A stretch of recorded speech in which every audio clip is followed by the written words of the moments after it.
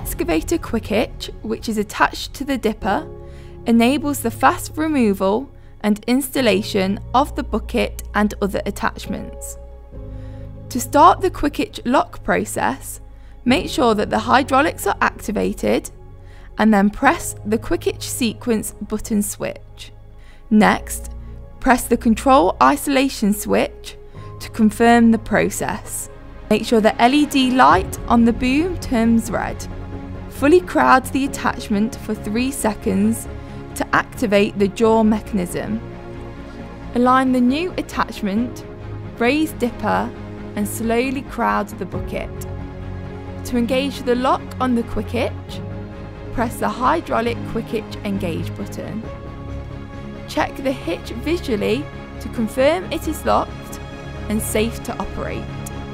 To start the quick hitch unlock process, make sure that the hydraulics are on and then press the quick hitch sequence switch.